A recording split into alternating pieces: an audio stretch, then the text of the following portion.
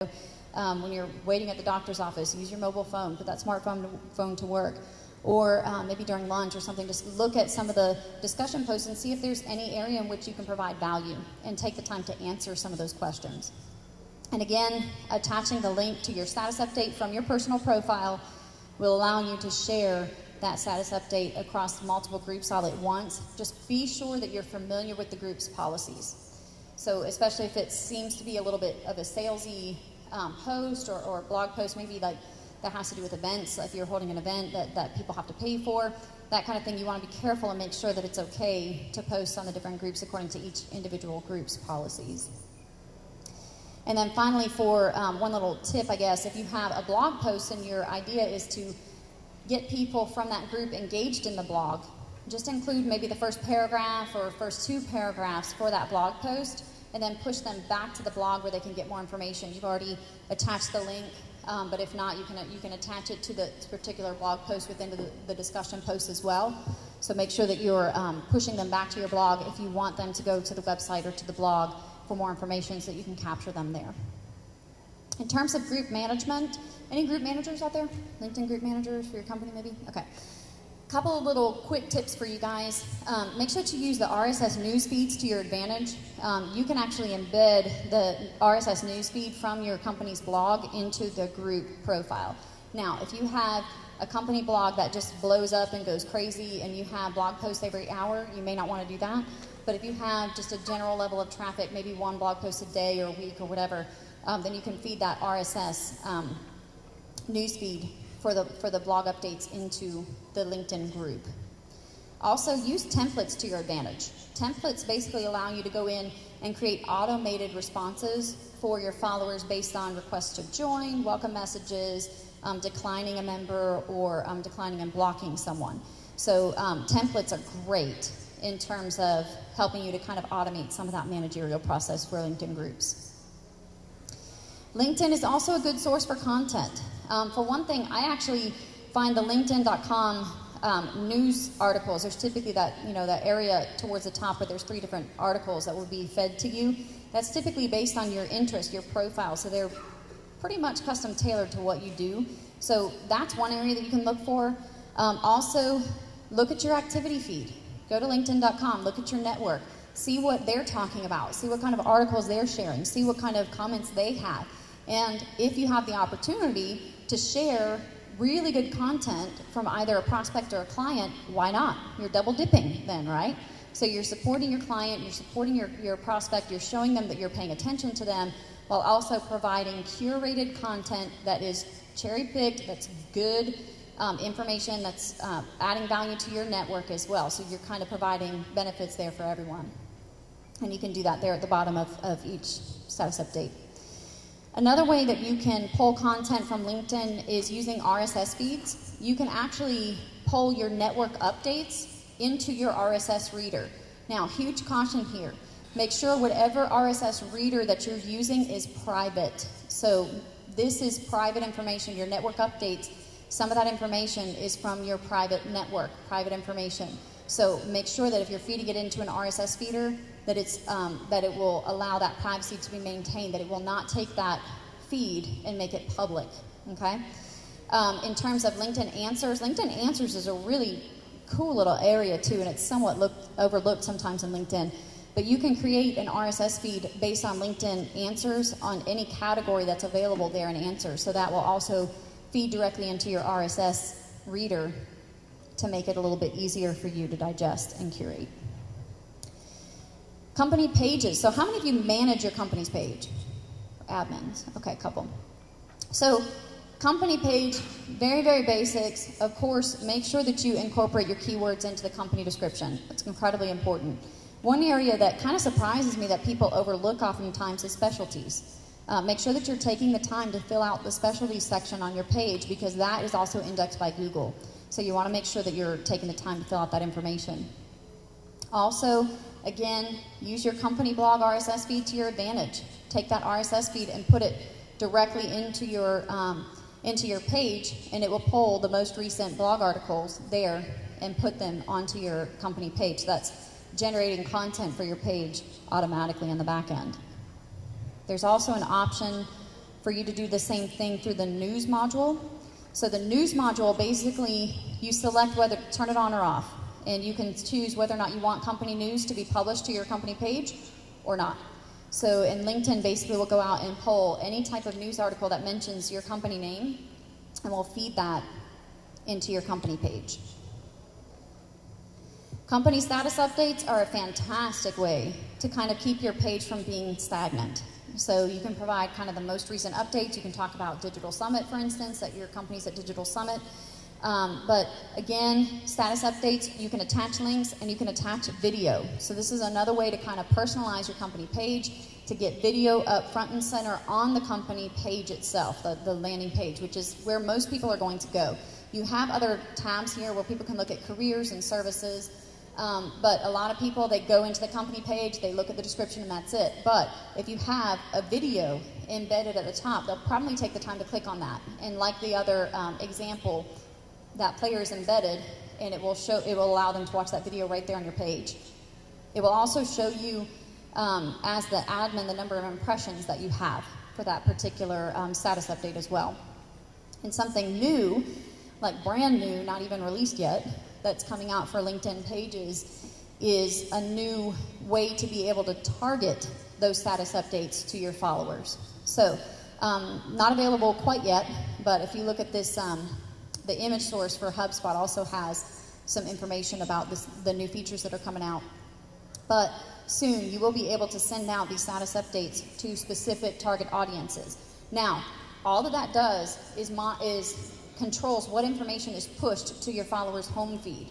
It does not change what information will appear on your company page. So all of your status updates will still appear on the company page for the activity log when people go there, but it will not be pushed out to everyone's home feed. So if you have a specific status update that's maybe more targeted for a particular audience, you can target that down by the size of the company, the industry that they're in, the job function, seniority, geography, and whether or not they're a company employee.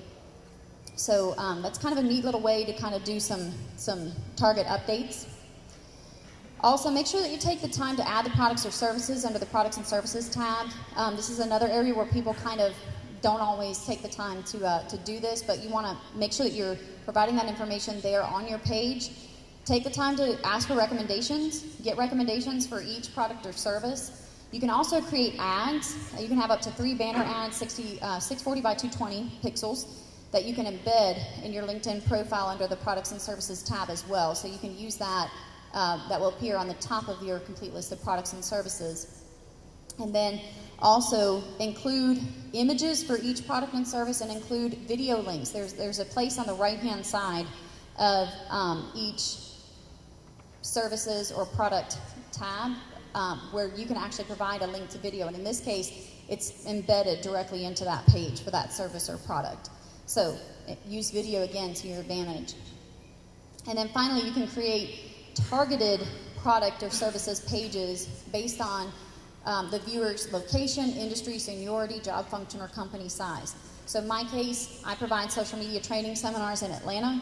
That's specific to an Atlanta audience. So I can talk about just those seminars through creating an audience here that's targeted towards the Atlanta area, to people that are in Georgia.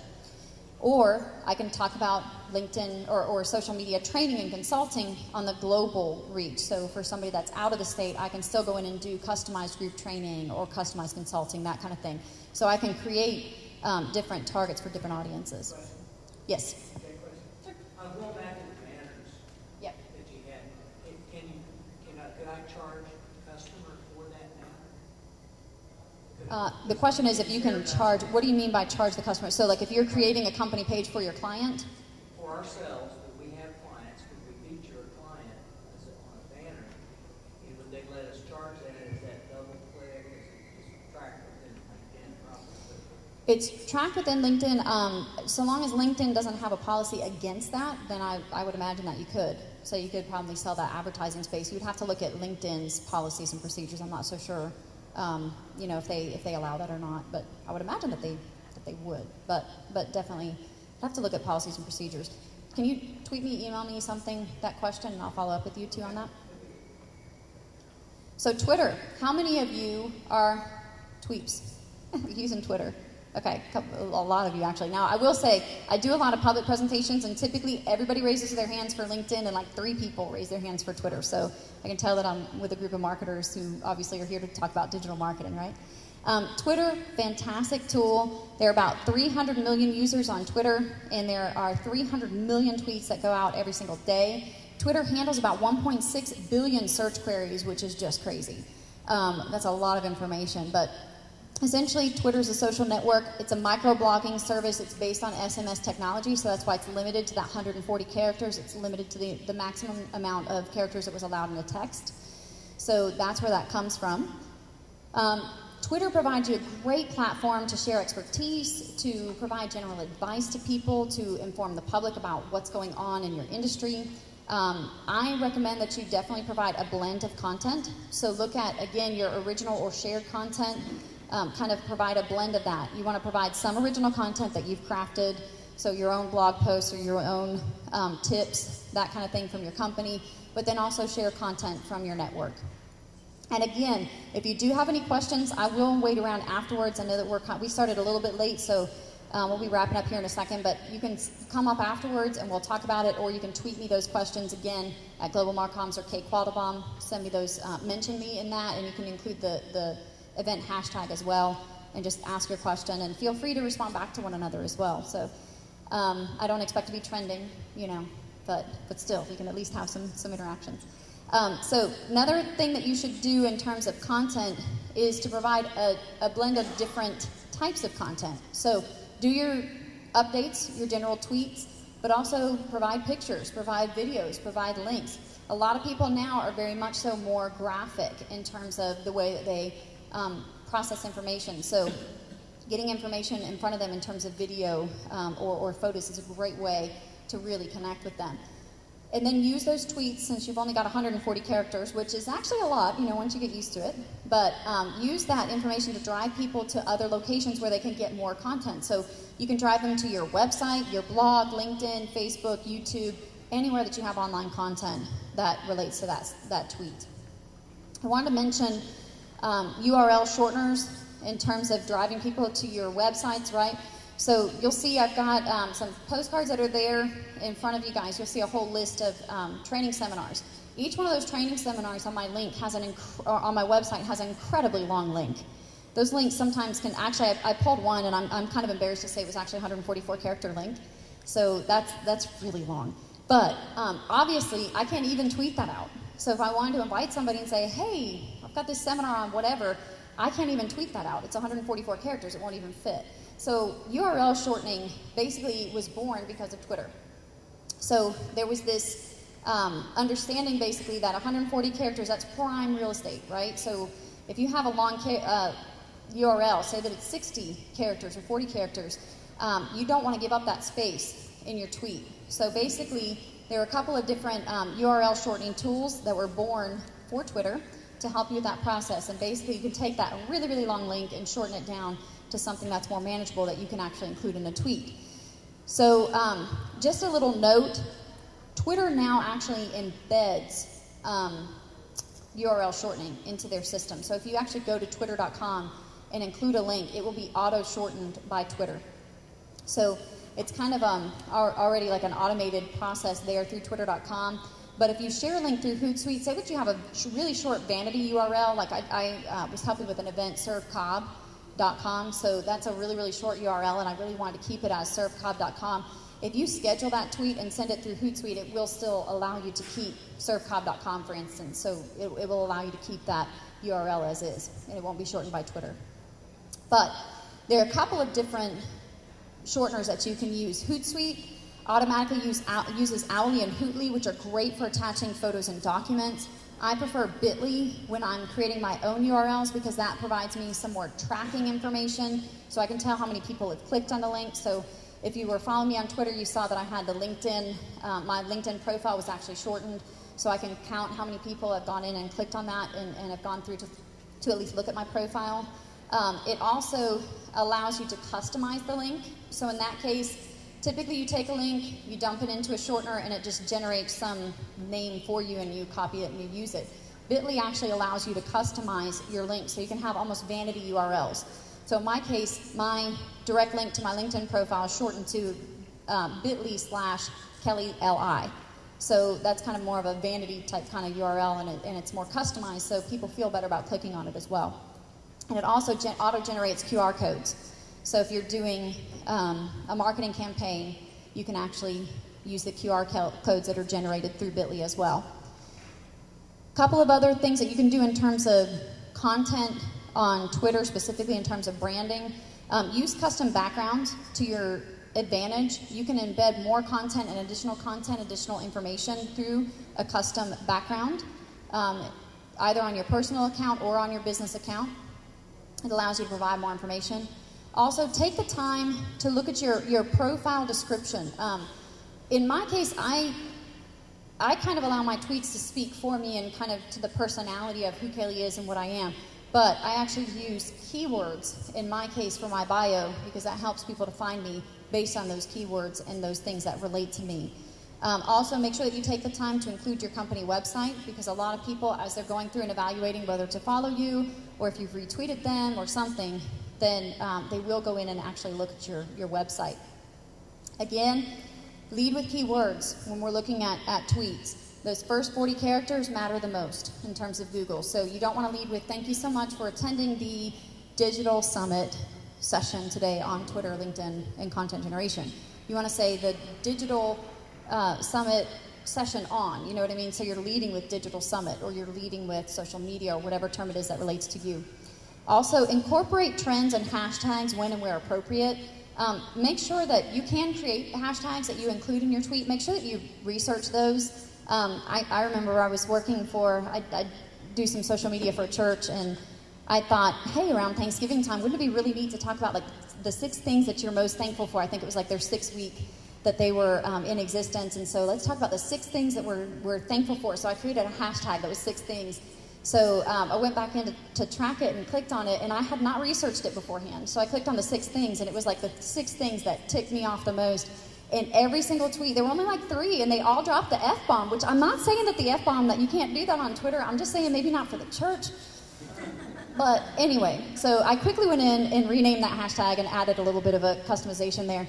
But definitely research the hashtags. You know, if you're thinking about something for leaders and you're really for more leaders in America, you know, so for more leaders, FML. No. You can look that one up on your own. So anyway, apparently all of you are very clean because you don't know what it is. I'm going to have to hold questions to the end because we're running a little bit short on time.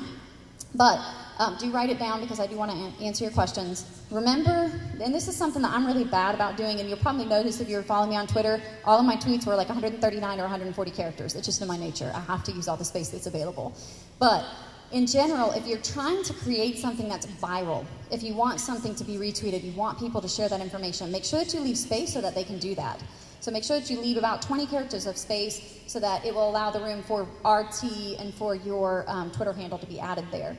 And then also for retweets, in terms of crafting your tweet, think about moving the Twitter name to the end of the tweet. So instead of saying RT Global Marcoms and then having the tweet that follows, have that at the back end. So in this case, this was an article about the new discovery or discover tab on the Twitter application. So instead of saying RT Twitter, it's via Twitter, and it kind of comes there at the end. So again, I'm able to have more control over the content on the front end, but I'm still crediting that back to the original source. In terms of getting content from Twitter, lists are a great way to do that in terms of content curation. So create Twitter lists for industry experts, for clients, prospects, media, trade publications, credible tweets. I don't know why I like that word, I just do. But make sure that you're, monitoring what people are talking about. If you don't have your own list, or you're kind of at a loss and you just don't have connections, maybe that are in a particular industry, try Listorious. This is a great site that will give you lists of all kinds of different people that have expertise and that are listed the most for a particular topic. And then finally, you can create your own Twitter newspaper via Paperly. That's a kind of a fun little tool. So with that, you can use that to your advantage.